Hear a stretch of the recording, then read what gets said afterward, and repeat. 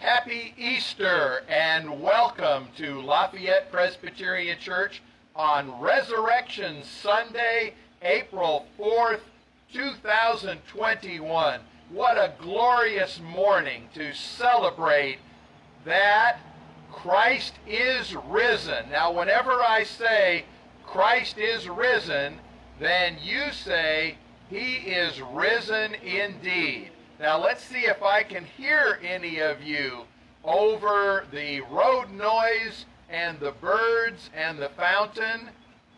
Christ is risen. He is risen indeed. Oh, praise the Lord. Hallelujah. Let's try it one more time. Christ is risen. He is risen indeed. And now, ordinarily, we start with honks and waves. But out of respect for the Tallahassee noise ordinances, we will use our horns to say hallelujah at the end of the worship service, not the beginning. But may we have some light flashes to celebrate Christ is risen. Yes, hallelujah. Oh, that is such a beautiful sight. Amen. Now, just as on an ordinary Sunday, and there are no ordinary Sundays, but just as is our usual practice, you can text me if you have a joy or a concern, and my number is in the insert.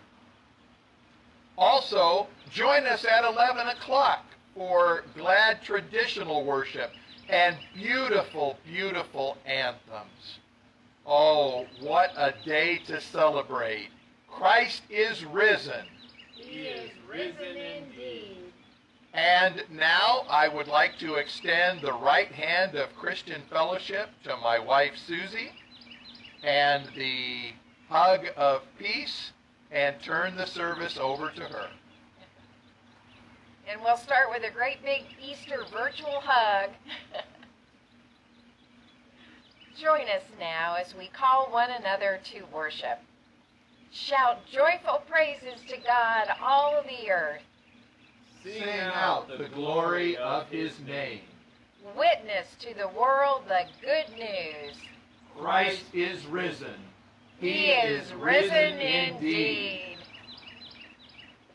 Let us now celebrate with our glad Easter anthem, Christ the Lord is risen today.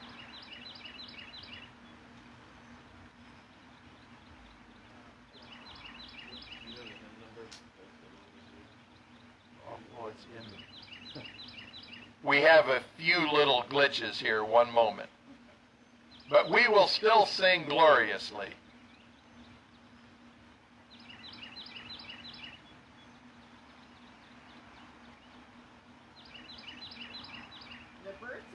Yeah, the birds are singing wonderfully. I don't know if you can hear them in your cars. They have really been inspired by Easter Sunday. And by the way, the sound system went down on Friday. We had a power surge here at the church, and our sound system controls are all virtual. There's not a machine that controls the microphones. It's all on a computer pad.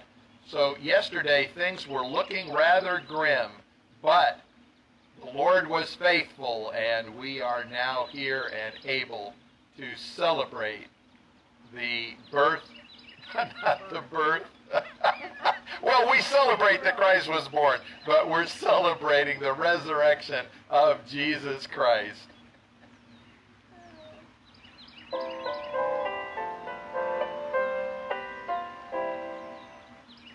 Christ the Lord is risen today. Hallelujah. Sons of men and angels say, hallelujah. Raise your joys and triumph. Hallelujah. Sing ye heavens and earth.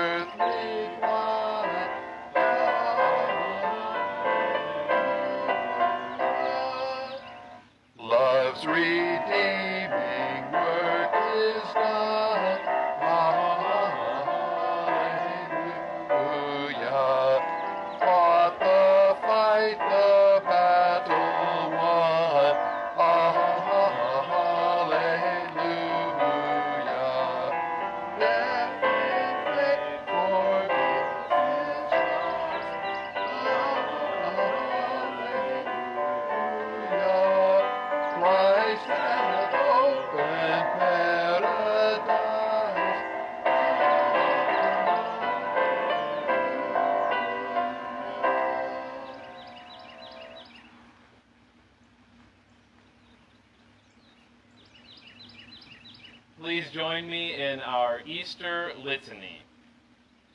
The risen Christ meets us at the tomb and turns our tears to joy.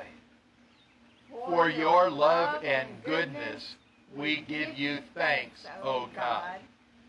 Christ comes to turn our fear to courage. For your love and goodness, we give you thanks, O God. Christ comes to turn our failures to new vision. For your love and goodness, we give you thanks, O God. Christ comes to turn our despair to hope.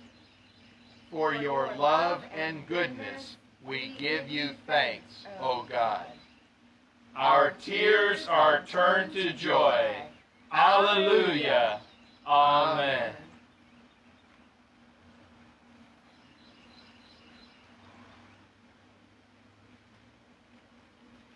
For our joys and concerns this morning, please pray for Parker and Leah McElveen, the son and daughter-in-law of Richard, who have been diagnosed with COVID.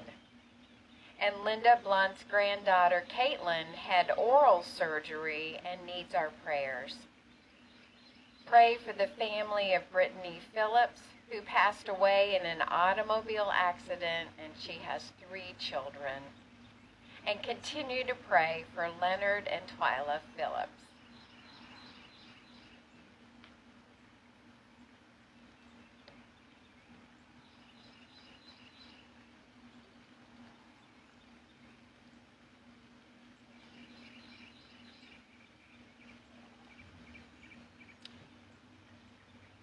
The only prayer response I have on text is that Richard McElveen wants us to know, we just mentioned praying for his son Parker and wife, but they are recovering well, so that's a great joy.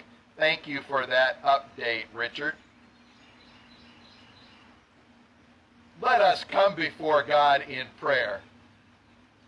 Oh Lord, on this beautiful Easter morning, how can our hearts do anything less than sing with the birds a joyous song to know that not only has our Savior risen, but with him we have been lifted up. We've been lifted up from death to life, from grief to joy, from sorrow to expectation. We have been lifted up from the ordinary to the eternal, from the mundane to the marvelous. Oh yes, Lord, we thank you so much that despite the trials and tribulations of this world, despite the dark turn at the end of Holy Week, now a new beginning has been trumpeted for all humankind, for all the universe, for all eternity. Christ is risen. He is risen indeed.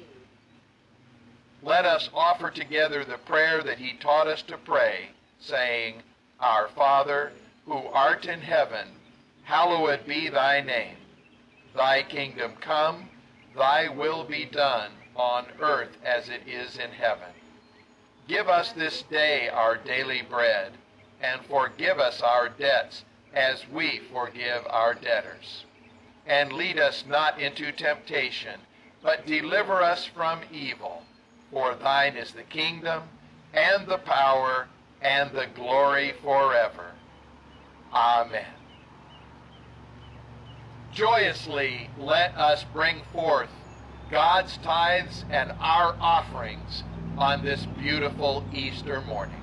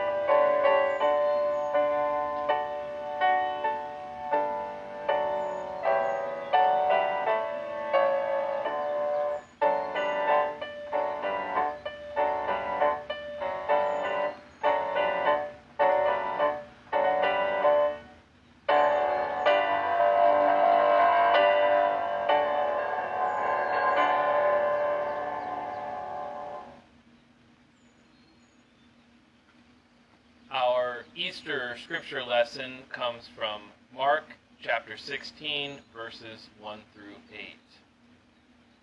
When the Sabbath was over, Mary Magdalene and Mary, the mother of James, and Salome bought spices, so that they might go and anoint him.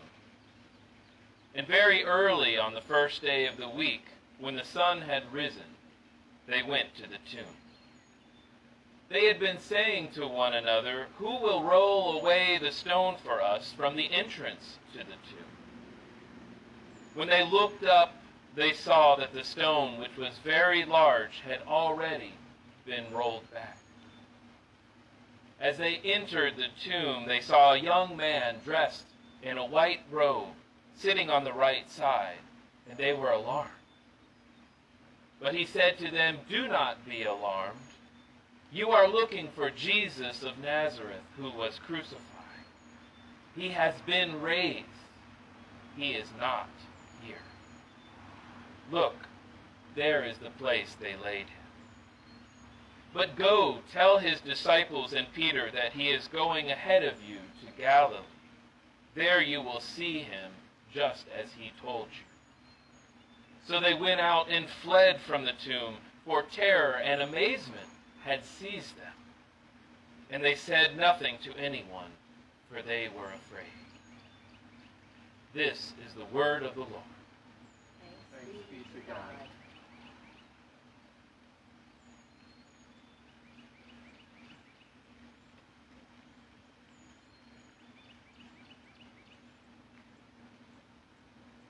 Before I offer the Easter message, I can't resist.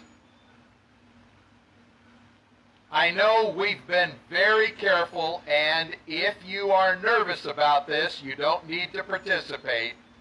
But I would love to see those who are able and willing to, just for a moment, step outside your car and let's turn and wave to one another and celebrate the fact that we're all family in Jesus Christ. Now, be careful, don't open two doors right next to each other too fast. But let's see all those who are able and all those who are willing. Let's get out for a moment and let's celebrate each other and that we're a family in Jesus Christ. Look at those beautiful faces. I hope you haven't forgotten any of them. Praise the Lord. Praise the Lord. Oh, hallelujah. Christ is risen. He is risen indeed. Amen. Amen. Oh, that was beautiful. That was wonderful. I have to admit, it was Richard McElveen that gave me that idea.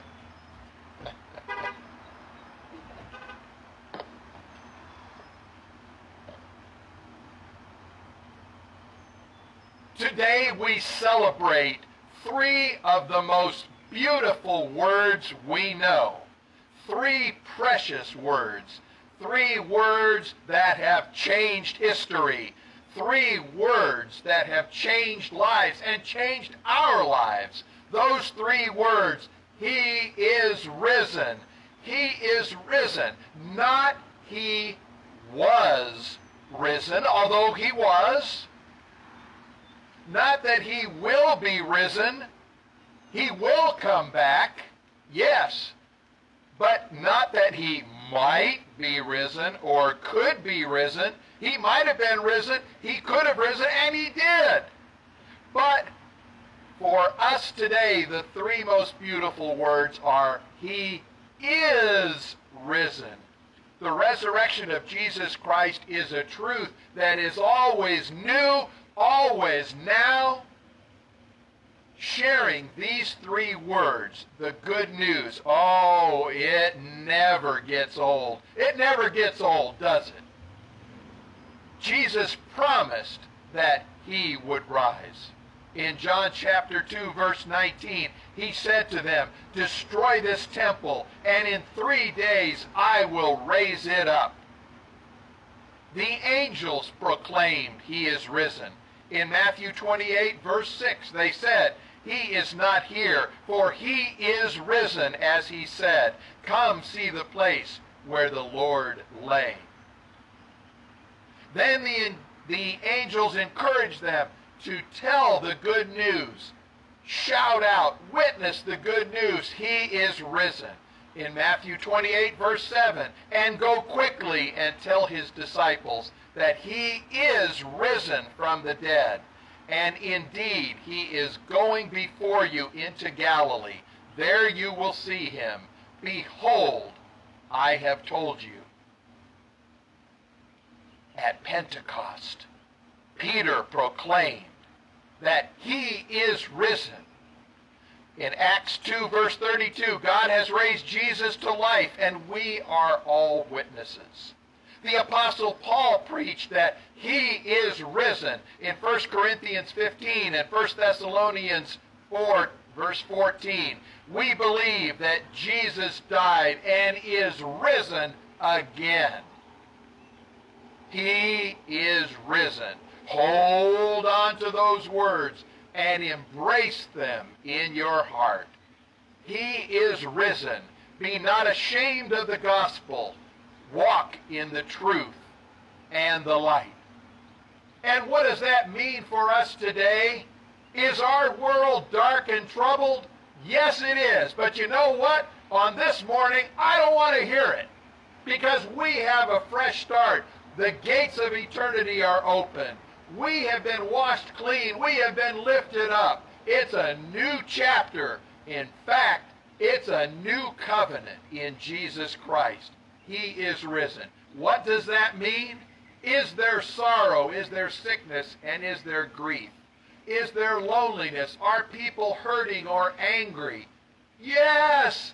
And our hearts are with them. Our prayers and even our dedication and our service, our mission, our witness. Yes, that's who we are. We strive to respond to all of those things every day. But today, it's time for the good news, because Jesus wipes away all that holds us back and gives us strength to persevere through all circumstances that might weigh us down. Oh, these words are true. The witness, the testimony, and the response of the followers of Christ cannot be explained away. He is risen. They are words of witness. No three words can express the love of God in Christ more succinctly, directly, and powerfully than these. He is risen. And they are words of encouragement when we're troubled, when we falter, when we grieve, when we suffer. There are no words more comforting. He is risen. These are words of victory. No sin, no transgression, no darkness, no evil, not even death can delay, derail, defuse, or deny the plans and purposes of our God in Christ Jesus.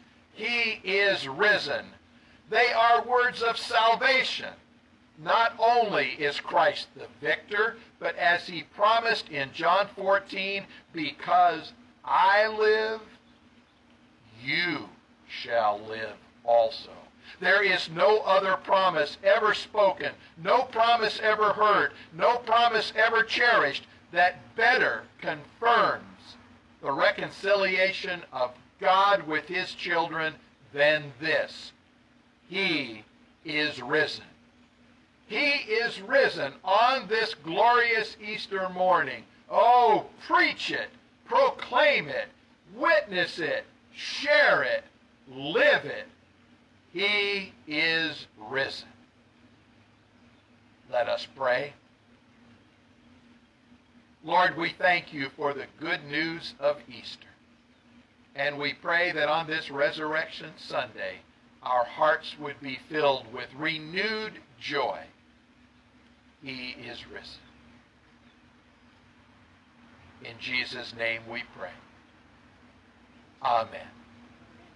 And now let us offer together our glad resurrection hymn, He Lives.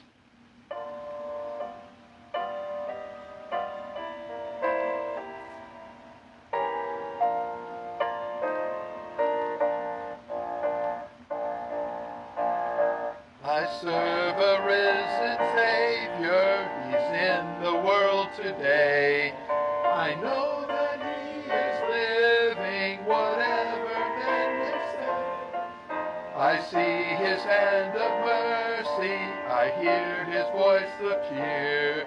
And just the time I need him, he's always near. He lives, Christ Jesus lives today.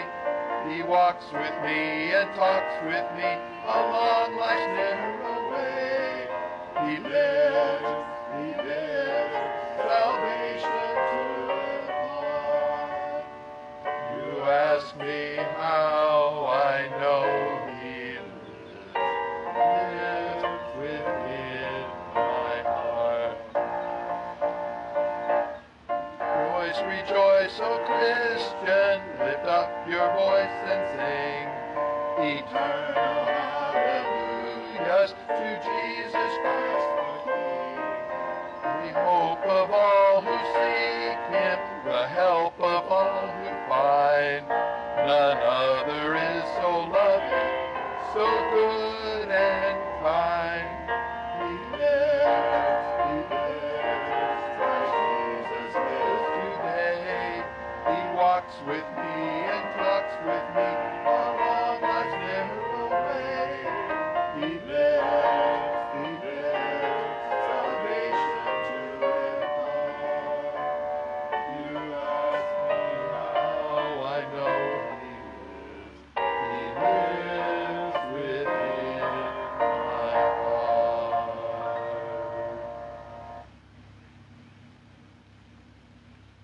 Now this is all wonderful.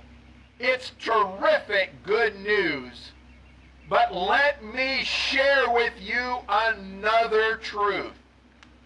That if the followers of Jesus had not gone forth into Galilee, if they had not experienced the Pentecost in Jerusalem, had they not witnessed, had they not shared, had they not spread the good news, we might not be here this morning. You see, Jesus came that we might live, but he gave you and he gave me the responsibility to share the good news with friends and family and neighbors, not for the sake of church growth, but for the sake of salvation, of lives that are renewed, refreshed, and reclaimed. The new covenant promise rests now on our shoulders. Christ is risen. He is risen indeed. May the grace, peace, love, and mercy of God, Father, Son, and Holy Spirit abide with you this hour and forever. Amen.